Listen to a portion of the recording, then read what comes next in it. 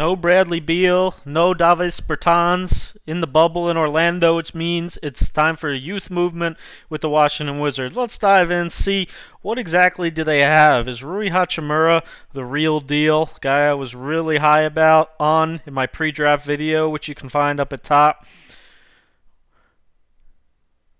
Guy who can create his own shot in the mid-range, step backs, even against Kawhi. But you can tell, still needs to get more confidence. Let this fly from three. Good way. You can always watch coaches to see what they think about a guy's shot selection. As you see both of them there. Shoot the ball. First one was probably open, but you know what? He can still get a shot off like this, even over Kawhi Leonard. That's a pretty special talent right there. Isaac Bonga, young player from Germany. Got a little Luol Deng in him. I'll show you why. And then Thomas Bryant. I'll show you why, to me, belongs in the Hall of Thoroughly Mediocre and why I'm not really sold on the pretty decent contract the Wizards gave him, despite his ability. Knock down the occasional three. What do the Wizards have? RUI HACHIMURA, Isaac Bonga, Thomas Bryant. Deep dive in this video. Bonus video on Patreon looking at Troy Brown, Jerome Robinson, a whole bunch more of the Wizards' young prospects. RUI, like I said, first and foremost, I don't need 10 million stats to back it up. He passes the eye test. There are a few guys in the league at this 4-type position, up there with Siakam and Giannis, who could handle the ball in that 4 spot, create plays from the top, get to the basket, finish with both hands. That is a super, super valuable skill set, the ability to handle the ball in tight spaces, finish over length. Knock down the occasional three. Obviously, that's a pretty big question for him. But if he can knock down threes, that's just the icing on the cake. His form is all right. Feet tend to come apart a little bit. Shot's a little bit of a line drive, but it's gotten better. You can see clearly. Touch is still pretty good. Good footwork. Well coached by Mark Few at Gonzaga. Good feel for the game. Him and Bonga have a good chemistry together. Great pass on the backdoor cut there by RUI. He's got a high-level feel, good IQ, getting up, pressuring, stealing the pass to Kawhi. He can get in passing lanes. He's got good length, good body. Again, you see, a bit of a line drive, but he's shooting it better from three than I expected he would be at this point. Got good discipline, good balance, good follow-through. Just needs to continue to get it up a little bit. It's so flat, probably because where he thrives, again, is in the mid-range. Good zone buster is him, basically just working his way across the middle. He finds a way to get open and get that little 15 or so footer off with the best of them. Shot fake, add a dribble, no problem too. Very fundamental, very skilled. How about a little hezzy pull-up, late shot clock? He's got that too. This one here, again, the ability to create tough shots, late shot clock, get his own shot off. Even early shot clock here. How about just a simple, hard, left to right crossover, rise up into his spot in transition. That's what we call a kill spot. That's some Jimmy Butler, Kawhi Leonard, DeMar DeRozan type stuff. That's a special skill right there. Good feel for the game. Good slasher. Knows when to move without the ball. And then again, the biggest skill to me, the ability to rebound and go. The Wizards trust him. When he's the 4 or 5 even, when he gets rebounds, he is taking it and going the length of the court. Attacking there to get to the free throw line. Look at this. Going right at Jokic. The inside-out dribble. Again, maybe passing up a decent shot, but if you can attack, put your body into the big, finish with the left hand, he is super, super skilled. And then again, like I said, good feel.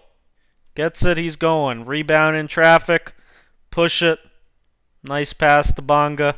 Probably should have been a foul. Versatility. You can put him in a lot of different spots.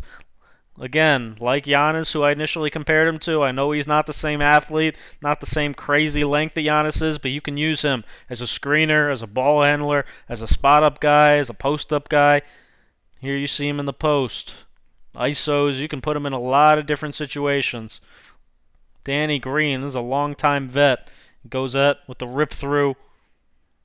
Misses the chippy, but he's not soft either. Goes back to get it. And speaking of soft, again, Not soft here, but I'd like to see him dunk this ball. I don't know if he lost a little bit on the way up, but if there's one thing he can continue to improve on a little bit, sometimes he does seem to shy away from a little bit of contact, still getting used to kind of playing with his full athleticism. Nice move here, get Kawhi out of his stance on a little shot fake, drive baseline with the left hand, draw a foul, but I'd like to see him finish that one too. Again, the little things got to work on, continuing to improve, finishing through contact, exploding up to the basket. But those things will come with time.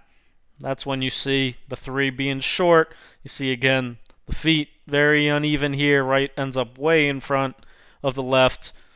And you see just leaves it a little bit of a line drive. An area he can definitely improve on. Sometimes defensively he could be a little flat-footed too. Obviously no slouch. He's guarding in Kawhi here.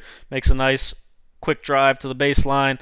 Sometimes he gets left in the mud a little bit. Gotta be a bit more active with his feet, ready to go. Isaac Bonga, like I said, a guy he reminds me of Luol Deng. Luol was known for these kind of quick catch and goes, these quick little drives, and then he's got a good feel for the game. That dump off to AP, who I like and talked about in my bonus video as well. Another one here. Again, you see him rotating up. Not as much of a shooter on the pick and roll, so he loves to go and catch or catch and go, depending on what you call it, but basically to catch it with a running start already. Allows him to get past his defender, draw the second level of help.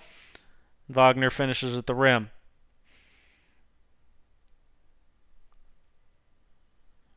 He finds a way. I mean, it's not always pretty, but he's quick off the bounce. Gets thin inside the paint. I think he's a really intriguing prospect. Active, got a good feel for the ball. Kind of always in the mix. Look at this backdoor cut here. Nice extra pass to the corner. The Admiral's got to hit if he wants to stay on the court. One thing Bonga's really got to prove he can do: knock down threes consistently. He was 40% from three this season, but on only about one a game. His form, not great. Again, you see, bit of a line drive. Not all that natural, not very fluid. His movement to kind of go up is a little disjointed. Leaves that way short there. Kind of figuring out his own body still. He's 6'8", apparently still growing. Might be 6'9", 6'10". And also, he's got to understand his feel, too, on plays like this where Rui, again, you see him handling in transition, putting pressure on the defense, gets two on the ball.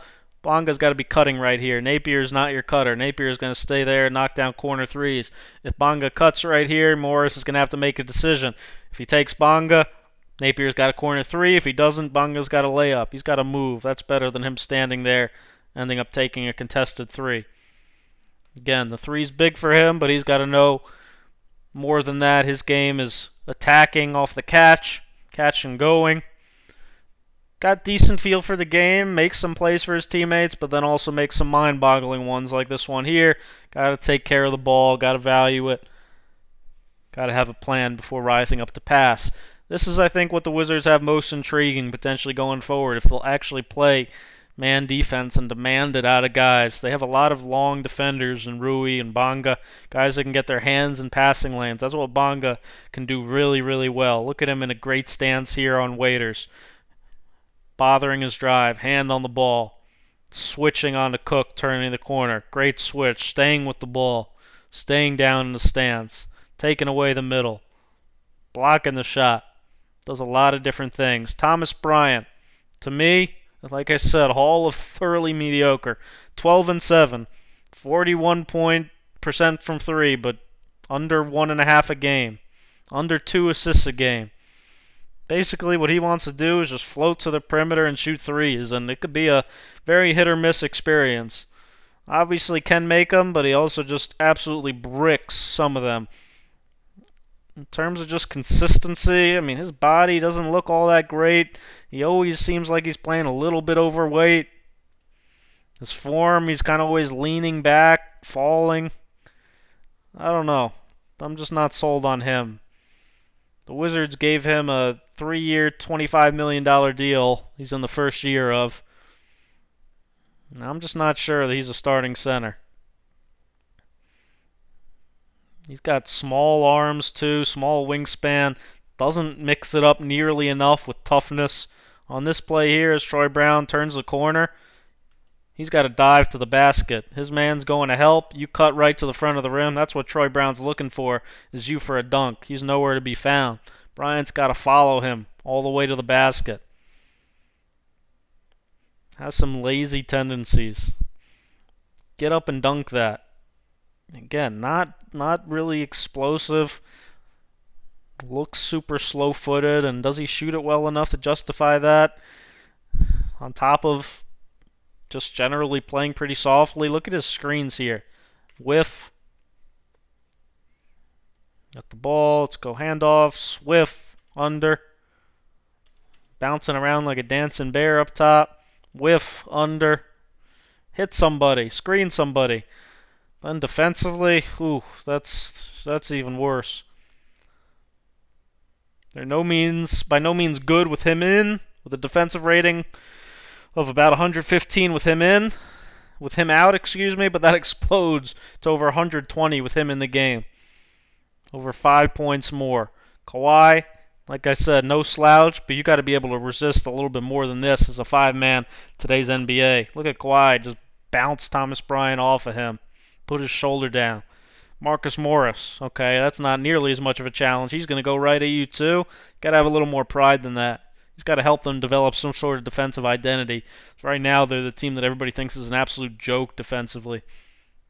They also rebound 26.5% of misses with him in, nearly 2% less with him out. Really poor defensive rebounder. Again, Paul George, not easy, but you can't give him an uncontested dunk on a pick and roll like this. He cannot move his feet. He looks like he's stuck in quicksand every time. Just a really, really bad defender.